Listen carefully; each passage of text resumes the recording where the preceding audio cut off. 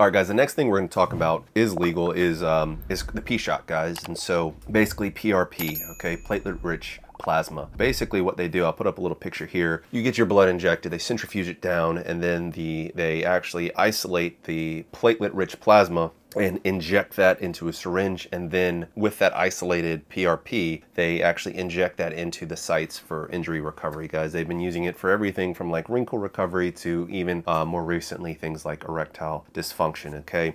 Does this work? Well, guys, I'll put up a review paper here. There's a comprehensive review, and basically what it comes down to is there is some evidence that this works, but the evidence is not overwhelming. There's conflicting data. One of the problems with this is that there's not a great like standardized method. Some people do it like, for example, like how much volume do you extract? I also made a whole video on the PRP and the P shot, guys, if you want to check that out. I'm not going to spend too much time on this because the video is already longer than I intended it to be already. There is a lot of potential, but you need to go to a high volume center that knows what they're doing, and if possible, even get it with stem cell injection. But I do think, especially when you're talking about things like erection quality issues, things that have been like for guys that have had like long-term hypertension and have damaged some of the endothelial tissue in their penis, or even guys from like chronic trauma from either over masturbating or even things like enlargement techniques, you could actually see some significant improvement with the PRP. You just need to be careful, because if you go to a urologist, one of the centers doing this, they have a financial incentive to try to convince you that this stuff works. So just be very, very careful.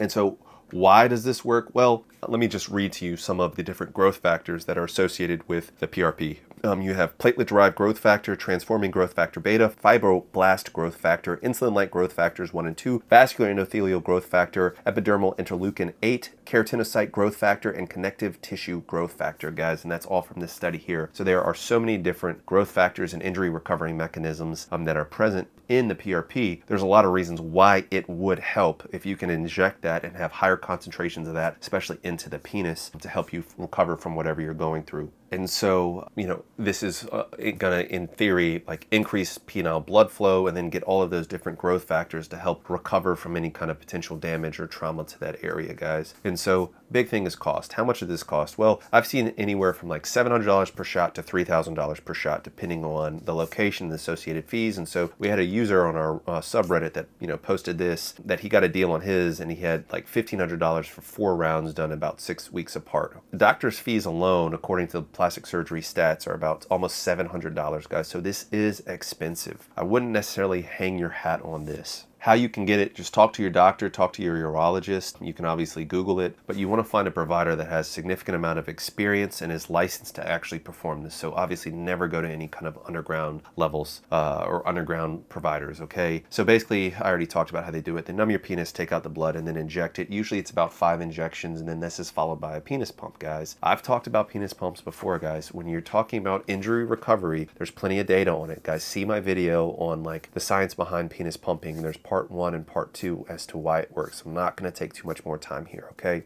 Side effects can include swelling, itching, bruising, infection, scarring, and even herpes outbreaks. All you guys watching this know who BD is. You know, I'll put a link to his channel down below if you don't by some means know who he is. But he actually got the P shot done and actually reacted to the lidocaine injections. He actually had like some pretty severe scarring in his actual penis, not from the PRP, but from the actual anesthetic that they use. So just be aware of that.